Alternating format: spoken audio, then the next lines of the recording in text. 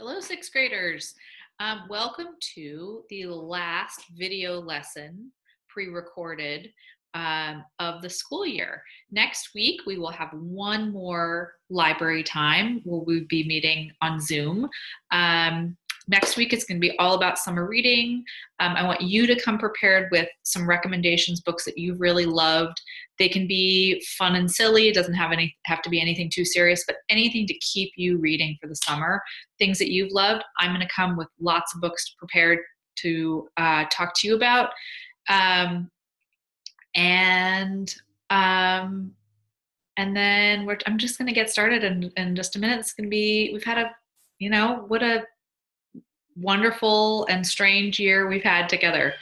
And I'm looking forward to being with you in person in seventh grade. I hope we can have a lot of exciting times in junior high. So we'll meet together next week. A couple announcements before I get started with today's lesson. One is that we're getting ready to return library books to school. Now, nobody's been on campus. A couple of your teachers have been in here and there, in and out. But for the most part, we've all been at home. But there is going to be a day. Mrs. Haynes is preparing some information for your families that you will be getting in the next couple of days about returning materials and kind of exchanging materials that you have at home with, some things that you have at school that you might need. So hold tight for that. But in the meantime, I am posting a list of library books that you have checked out. It is everything that every sixth grader should have checked out. So take a look and start to look around your house. I know for me, I have plenty of books stacked up, as you can see, over there, over here, that I've been using for teaching at home, reading to my kids, reading for myself, and it's time to bring them back, and we're going to start getting the library ready for next year when hopefully we'll all be together in person. So take a look at that list. If you have any questions for me, you can email me. If there's anything that you have at home that is a High Point library book, I'm just going to grab a book for a second and show you. We have, how do you know, everybody knows, sixth graders, how you can tell if it's a High Point library book. You might have books from the public library at your house, but just take a look. All the High Point library books have that barcode with the name of the school on the back. So if you're not sure, especially even if you don't see something on the list, every once in a while, we make a mistake, especially if students are helping to check books in and out. There may be a book that didn't get fully checked out to you. That you have at home anyway. So we're getting ready to bring books back. And now, on to today's lesson. So we're going to read one more short story together. I've really enjoyed the opportunity to read some really unique, unusual stories with you, and specifically stories that are not written for kids. You're sixth graders, you're about to be seventh graders, you're really sort of edging away from elementary school life and into literature that can be weird and wild and surprising. And short stories are a really good opportunity to try out kind of, different styles, genres, and see what's out there. There's a lot that can be told in a few pages. So the story we're going to read today is by an author that I'm certain that all of you have read in some form or another. It's a story by Roald Dahl. Now, Roald Dahl, we all know, is well known for writing stories for children. He wrote Matilda and the BFG and the Witches and Charlie and the Chocolate Factory and so many other fabulous, funny books that are weird and twisted, and the adults are mean and cruel usually, and the kids are smart and tricky. And he wrote short stories for adults as well. And boy, are those stories weird. I love them. I read most of them when I was in high school and junior high school, and they're written for adults. Some of them are not exactly appropriate for sixth graders, but some of them are, and they're amazing. And we're going to read one today. I've edited it a little bit for time because it's a little bit long. The story is called Royal Jelly, and just like when we read Sound of Thunder, the book about hunting the dinosaur, when we read The Gift of the Magi about the couple who give each other the gifts that they have paid for by exchanging their prized possessions. There's quite a twist in this story, and it is a science fiction story, and it is strange and unusual, and here it goes. It is called Royal Jelly. Part 1. It worries me to death, Albert. It really does, Mrs. Taylor said. She kept her eyes fixed on the baby, who was now lying absolutely motionless in the crook of her arm. I just know something's wrong. The skin on the baby's face had a pearly, translucent quality and was stretched tightly over the bones. Try again, said Albert. Oh, it won't do any good. You have to keep trying, Mabel, he said. Look, she said, standing up, you can't tell me it's natural for a 6-week-old child to weigh less and less, by more than 2 whole pounds than she did when she was born. Just look at those legs. They're nothing but skin and bone. The tiny baby lay limply on her arm, not moving. Dr. Robinson said that you were to stop worrying, Mabel, and so did that other one. Ha! Isn't it wonderful? I'm to stop worrying. Now, Mabel. What does he want me to do? Treat it as some sort of a joke? He didn't say that. Oh, I hate doctors. I hate them all, she cried, and swung away from him and walked quickly out of the room towards the stairs, carrying her baby with her. Albert Taylor stayed where he was and let her go. A little while later, he heard her moving about the bedroom directly above his head, quite nervous footsteps going tap-tap on the linoleum above.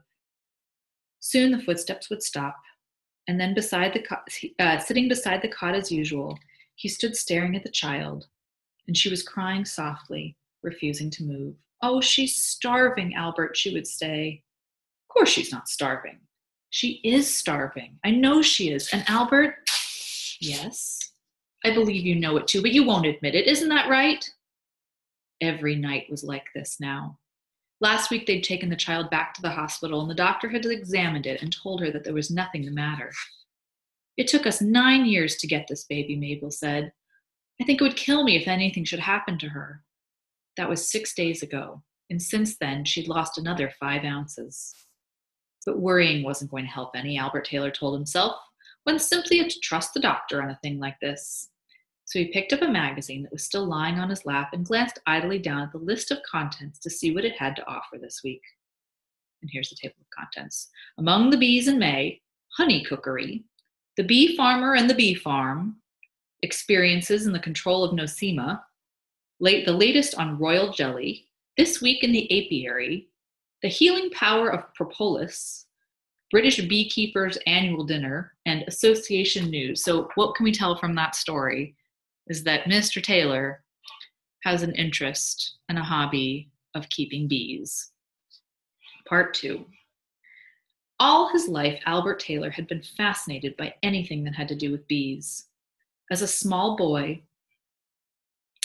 he often used to try to catch them with his bare hands and go running with them to the house to show his mother, and sometimes he would put them on his face and let them crawl over his cheeks and neck, and the astonishing thing was that he never got stung. As he grew older, his fascination with bees developed to an obsession, and by the time he was 12, he had built his first hive. The following summer, he had captured his first swarm, and 2 years later, by the age of 14, he had no less than 5 hives standing neatly in a row against the fence in his father's small backyard.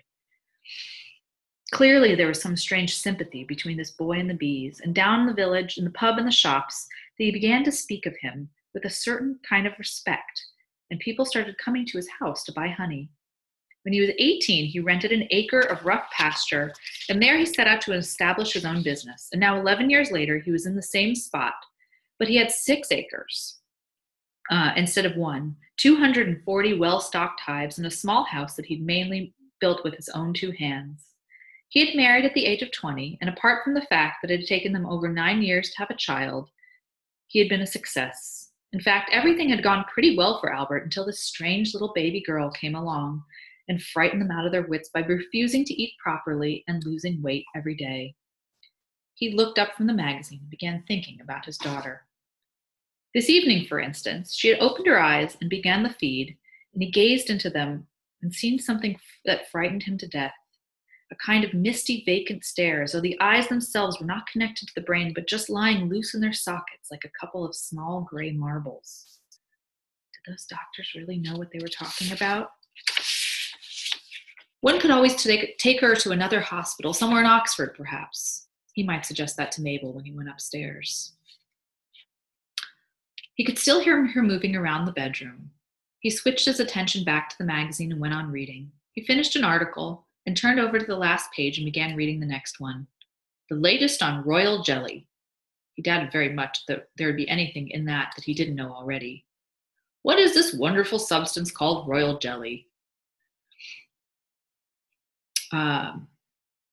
All the old stuff, he told himself, but for want of anything better to do, he continued to read.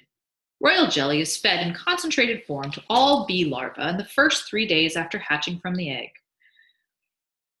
But beyond this point, for those who are destined to become drones or workers, this precious food is greatly diluted with honey and pollen.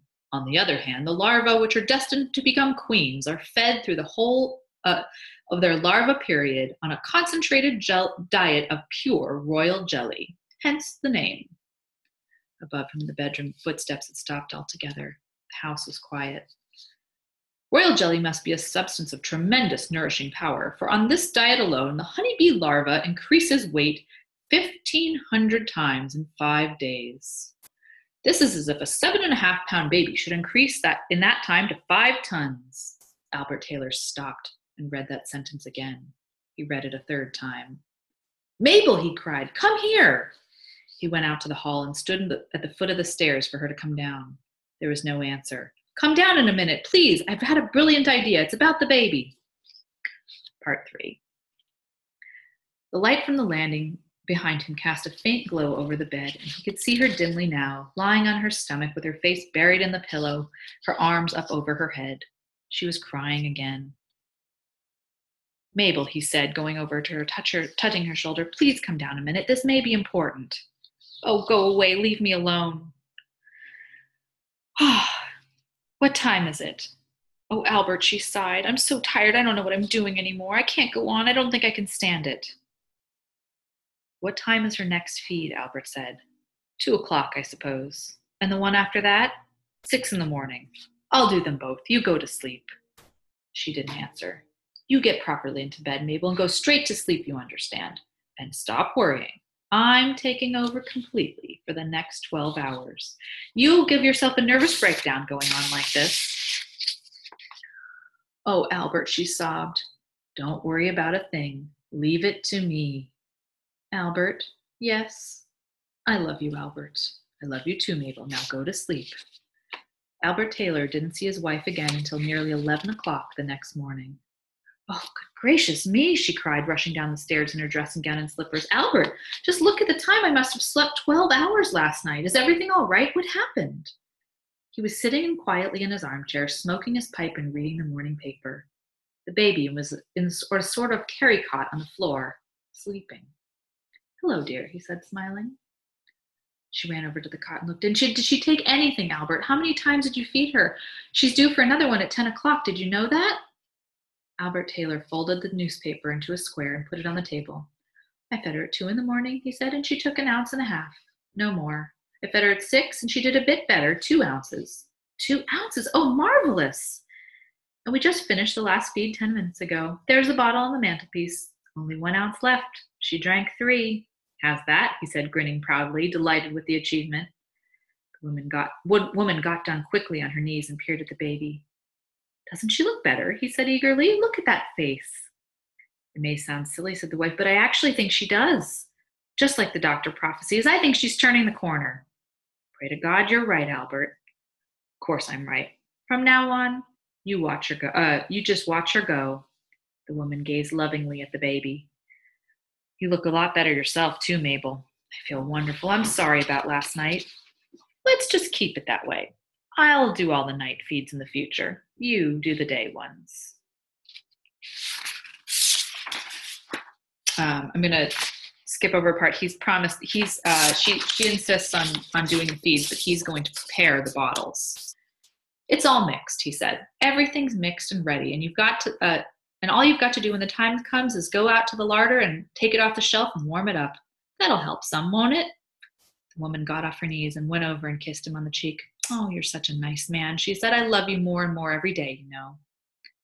Later, in the middle of the afternoon, when Albert was outside in the sunshine, working among the hives, he heard her calling to him from the house. Albert, she shouted. Albert, come here. He started forward to meet her, wondering what was wrong. Oh, Albert, guess what? What? I've just given her the 2 o'clock feed and she's taken the whole lot. No. Every drop of it, Albert. Oh, I'm so happy. She's going to be all right. She's turned the corner, just like you said. She came up and threw her arms around his neck. Naturally, there was a certain amount of suspense in the air as the time approached for the 6 o'clock feed. By 5:30, both parents were seated in the living room, waiting for the moment to arrive. The bottle of milk formula was standing in a saucepan of warm water on the mantelpiece. The baby was asleep in its carry cot on the sofa. At 20 minutes to 6, it woke up and started screaming its head off. There you are, Mrs. Taylor said. She's asking for the bottle. Pick her up, quick, Albert. Hand her to me. Give me the bottle first.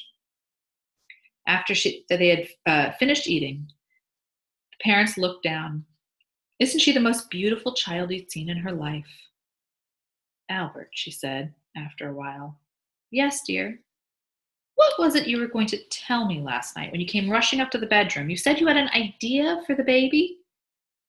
Albert lowered the magazine onto his lap and gave her a long, sly look. Did I? He said. Yes, she said, waiting for him to go on. What's the big joke? Why are you grinning like all that? Oh, it's a joke, all right, he said. Well, tell it to me, dear. I'm sure I ought to, he said. I'm not sure I ought to. You might call me a liar. She had seldom seen him looking so pleased with himself as he was now, and she smiled back at him, egging him on. I'd just like to see your face when you hear it, Mabel, that's all. Albert, what is all this? You agree that all of a sudden she is feeding marvelously and looking 100% different? I do, Albert, yes. That's good, he said, grin widening. You see, it's me that did it. Did what? I cured the baby. Yes, dear, I'm sure you did, said Mrs. Taylor, and went right on with her knitting. You don't believe me, do you? Of course I believe you, Albert. I give you all the credit, every bit of it. Well, then how did I do it? Well, she said, pausing for a minute to think, I suppose it's simply that you're a brilliant feed mixer, and ever since you started mixing the feed, she's got better and better. Oh, well then, do you mean there's a sort of art in mixing the feeds? Apparently there is. I'll tell you a secret, he said. You're absolutely right. Although, mind you, it isn't so much how you mix it that counts. It's what you put in it. Albert, you don't mean to tell me that you've been putting things in that child's milk? He sat there grinning. Well, have you or haven't you? It's possible, he said. I don't believe you. He had a strange, fierce way of grinning that showed his teeth. Albert, she said, stop playing with me like this. Yes, dear, all right. You haven't really put anything into her milk, have you? Answer me properly, Albert. This could be such a serious thing with a tiny baby. The answer is yes, Mabel. Oh, Albert Taylor, how could you? Now, don't get excited, he said. I'll tell you all about it if you really want me to, but for heaven's sake, keep your hair on. It was beer, she cried. I just know it was beer. Don't be so daft, Mabel, please. Then what was it? Part 4. Albert laid his pipe down on the table beside him and leaned back in his chair. Tell me, he said, did you ever by chance happen to hear me mentioning something called royal jelly? I did not. It's magic, pure magic, and last night I suddenly got the idea that if I was to put some of this into the baby's milk, how dare you? Now, Mabel, you don't even know what it is yet. I don't care what it is. You can't go putting foreign bodies like that into a tiny baby's milk. It's perfectly harmless, Mabel. Otherwise, I wouldn't have done it. It comes from bees. I might have guessed that. And how much did you give our baby last night, I might ask? Ah, that's the whole point. That's where the difference lies. I reckon our baby, just in the last 4 feeds, has already swallowed about 50 times as much royal jelly as anyone else in the world has ever swallowed before. How about that? Albert, stop pulling my leg. I swear it, he said proudly. She sat there staring at him, brow wrinkled, mouth slightly open. You know what this stuff costs, actually, Mabel, if you want to buy it. There's a place in America advertising it for sale at this very moment for something like $500 a pound jar. $500. That's more than gold, you know. She hadn't the faintest idea what he was talking about. I'll prove it, he said. Jumped up to where he kept his literature about bees and took down the latest issue of American Bee Journal and turned to a page of classified advertisements in the back. Here you are, exactly as I told you. We sell royal jelly, $480 per pound jar wholesale. He handed her the magazine so she could read it herself. Now, do you believe me? This is an actual shop in New York, Mabel. It says so. It doesn't say you can go stirring it into the milk of a practically newborn baby, she said. I don't know what's come over you, Albert. I really don't. Well, it's curing her, isn't it? I'm not so sure about that now. The point is this. It has done so much good for our little baby just in the last few hours that I think we ought to go right on giving it to her. Now, don't interrupt, Mabel. Let me finish. I've got 240 hives out there, and if I turn over maybe 100 more just to making royal jelly, we ought to be able to supply her all she wants. Albert Taylor, said the woman, stretching her eyes wide and staring at him. Have you gone out of your mind? Just hear me through, will you, please? I forbid it. Absolutely. You are not to give my baby another drop of that horrid jelly. Do you understand? Now, Mabel, do me a favor, will you? Let me explain some of the marvelous things this stuff does. You haven't even told me what it is yet. All right, Mabel, I will do that. But will you listen? Will you please give me a chance to explain it? She sighed, picked up her knitting once more. I suppose you might as well get it off your chest. He paused, a bit uncertain. He wasn't going to explain as easily something like this to a person without any detailed knowledge of apiculture at all. Apiculture, like an apiary, these are words that have to do with bees. So apiculture is the study of bees. You know, don't you, that each colony has only one queen? Yes. And that the queen lays all the eggs? Yes, dear, that much I know. All right, now the queen can actually lay two different kinds of eggs. She can lay eggs that produce drones, and she can lay eggs that produce workers. Now, if it isn't a miracle, Mabel, if that isn't a miracle, I don't know what is. Yes, Albert, all right. The drones are males. We don't have to worry about them. The workers are females, and so is the queen, of course. Now, what happens is this. The queen crawls around the comb, laying her eggs in what we call cells. She lays one egg in each cell, and in 3 days, each of these eggs hatches out into a tiny grub. We'll call it a larva. Now, as soon as the larva appears, the nurse bees, they're the young workers, all crowd around and start feeding it like mad. Do you know what they feed it on? Royal jelly, answered Mabel patiently. Right, that's exactly what they feed it on. And they get this stuff out of their gland, a gland in their heads, and they start pumping it into a cell that they feed the larva. You know what happens then? Royal jelly must be a substance of tremendous nourishing power, for on this diet alone, the honeybee larva increases in weight 1,500 times in 5 days. How much? 1,500 times, Mabel. Do you know what that means if you put it in terms of a human being? It means, he said, lowering his voice, fixing his finger towards her with those small pale eyes, it means that in 5 days, a baby weighing 7.5 pounds to start off with would increase to weigh 5 tons. Well, you mustn't take that too literally, Mabel. Who says I mustn't? It's just a scientific way of putting it, that's all. Very well, go on. Well, that's only half the story. The really amazing thing about royal jelly, I haven't even told you that. I'm going to show you now how it can transform a plain, dull-looking little worker bee to a great, big, beautiful queen. Are you saying our baby is plain-looking and dull?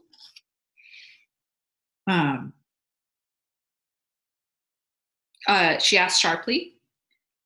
Did you know that a queen bee and a worker bee, although they come from completely different, they are completely different when they grow up, are both hatched out of the exact same kind of egg? I don't believe that, she said. As true as I'm sitting here. Anytime bees want to hatch a queen instead of a worker, they can do it themselves. How? Ah, he said, shaking a forefinger in her direction. That is just where I'm coming in. That is the secret to the whole thing. Now, what do you think, Mabel, that makes this miracle happen? Royal jelly, she answered. You already told me. Royal jelly it is, he said, clapping his hand, bouncing up on his seat, his big round face glowing with excitement. 2 vivid patches of scarlet appeared high on each cheek. One gets royal jelly all the way through its larval life. The nurse bees simply pour it into the cell. So much of it, in fact, that the little larvae are literally floating in it. And that's what makes it a queen. You can't prove it, she said. Don't talk so silly, Mabel. Thousands of people proved it time and time again. Famous scientists in every country in the world. All you have to do is take a larva out of a worker cell and put it into a queen cell. And just as long as the nurse bees keep it supplied with royal jelly, presto, it grows into a queen. Pretty hard to believe that a food can do all that. Of course, it's hard to believe. It's another miracle of the hive. You know something? She said, staring at him, but smiling all the same. You're getting to look a teeny bit like a bee yourself, you know? He turned and looked at her. I suppose it's the beard mostly, she said. I do wish you'd stop wearing it. Even the color is sort of bee-ish, don't you think? What are you talking about, Mabel? Do you want to hear any more about this or not? Yes, dear, I'm sorry. I was only just joking. Do go on. He turned the page again and pulled another magazine out of a bookcase and began leafing through the pages. Now, just listen to this, Mabel. Still and Burdett found that, I'm going to skip along so that we can finish the story in time. Listen, I think the baby is crying. She must be hungry. His wife already looked at the clock. Good gracious me, she said. It's past her time again. You mix the feed, Albert, quickly, while I bring her down. I don't want to keep her waiting. In half a minute, Mrs. Taylor was back, carrying the infant, screaming in her arms. Do be quick, Albert, she said, settling in, pulling the armchair up to her. Please hurry. She hitched the baby's head in the crook of her arms and then pushed the bottle straight into its open, yelling mouth. The baby grabbed it and began to suck. The yelling stopped. Mrs. Taylor relaxed. Oh, Albert, isn't she lovely? She's terrific, Mabel, thanks to the royal jelly. Now, dear, I don't want to hear another word about that nasty stuff. It frightens me to death. You're making a big mistake, he said. We'll see about that. The baby began to cry again. I bet she's still hungry. I bet she wants another swig of that bottle. How about fetching her an extra lot? I don't think we ought to do that, Albert. It'll do her good, he said, getting up from the chair. I'm going to warm her up a second helping. He went into the kitchen and was away for several minutes and returned holding the bottle brimful of milk. I made her a double, he announced. 8 ounces, just in case. Albert, are you mad? Don't you know it's as bad to overfeed as underfeed? You don't have to give her the lot, Mabel. You can stop any time you like. Go on, said, standing over her. Give her a drink. There you are, Mabel. What did I tell you? The woman didn't answer. She's ravenous, that's what she is. Look at her. Mrs. Taylor was watching the level in the bottle of milk, which was dropping fast, and before long 3 or 4 ounces out of the 8 had disappeared.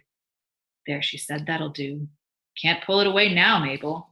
Yes, dear, I must. Go on, woman. Give her the rest. Stop fussing. But Albert, she's finished. Can't you see? Go on. Go on, my beauty. You finish that bottle. I don't like it, Albert, said the wife, but she didn't pull the bottle away.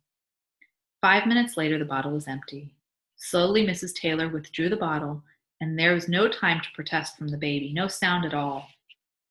It lay peacefully on the mother's lap, eyes glazed with contentment, mouth half open, lips smeared with milk.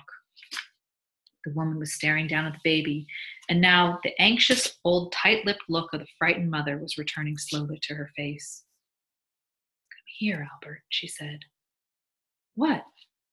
I said, come here. He went and stood beside her.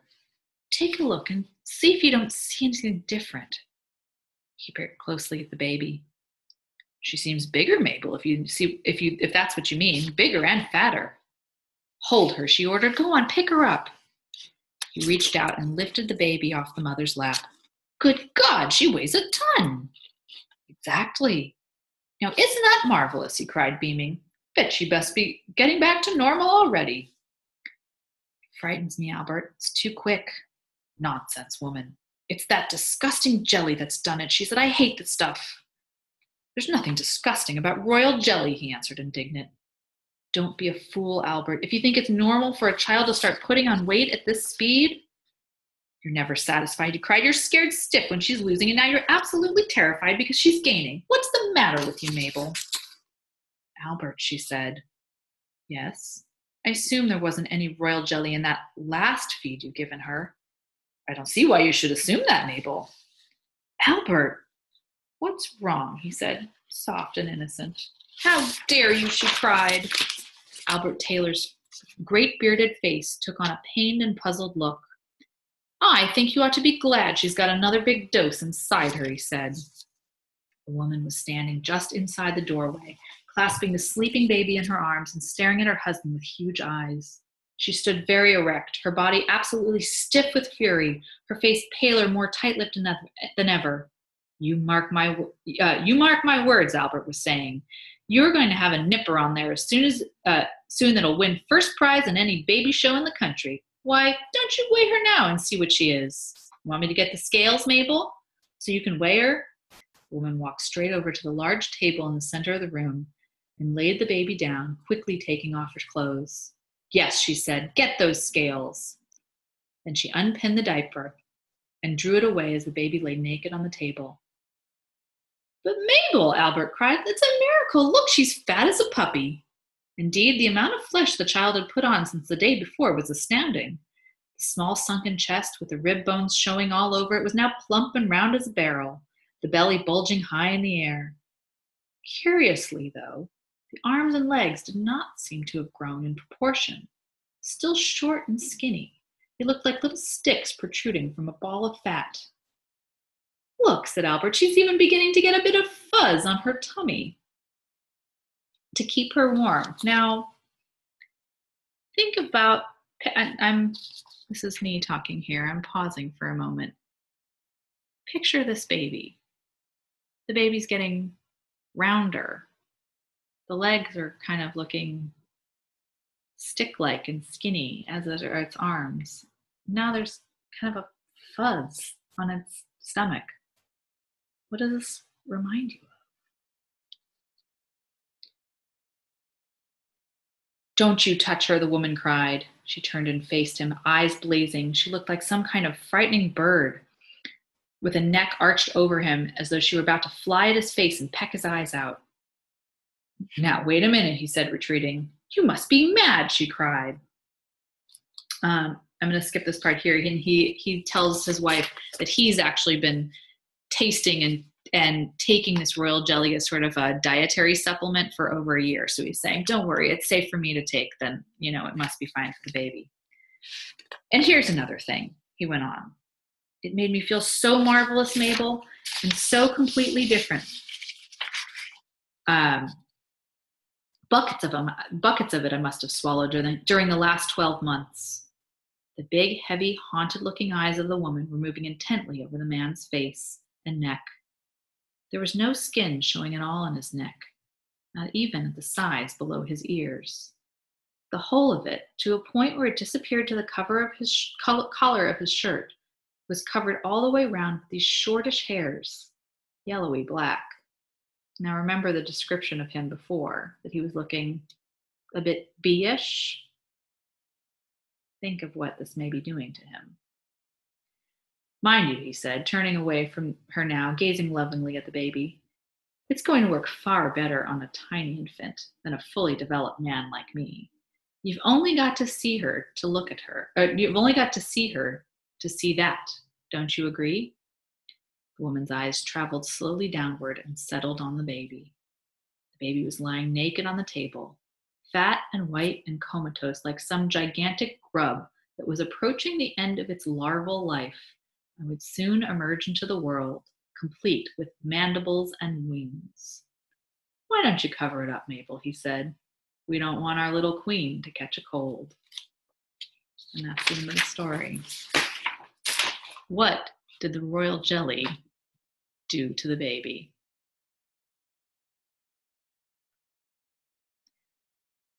Has he turned his baby into a bee. What a strange story.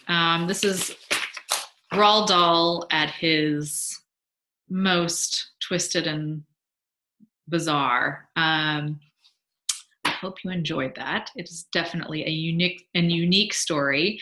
Love to hear your reactions when we are together on Zoom next week. And I'm looking forward to seeing you then. Have a good week, everybody.